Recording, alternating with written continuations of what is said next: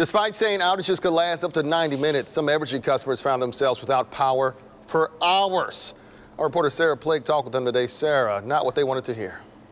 No, and there are still many people right now who are waiting for that power to be turned back on, and they've been waiting, as you said, for hours, far past the 60 to 90 minute mark that they had been quoted. And earlier this morning, you can imagine that number was much higher. But at 10:15 this morning, Evergy said that they would start restoring the power, but many homes went without the heat for hours, 5, 6, 7 hours. One family said their power turned off around 7 this morning and didn't turn back on until almost 3 o'clock.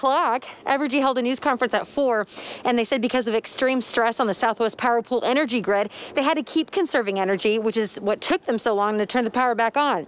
People are now concerned about what their bill will look like next month, considering the amount of energy it's going to take to get their homes fully heated again. The challenge is that it hasn't been warm before these outages for us.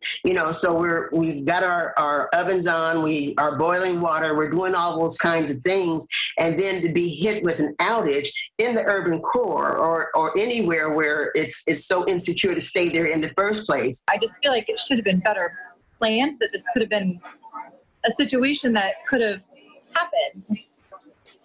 Yeah. And now you've left thousands of families without power on purpose. Like, you literally shut their power off on purpose and now are unable to get it back on.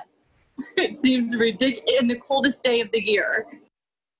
And as we heard before, there could be more controlled blackouts, and so you want to stay aware of that. The people that we talked to said that hopefully next time they'll be better prepared so that they can make the proper arrangements to stay safe and stay warm. I'm Sarah Blake, 41 Action News.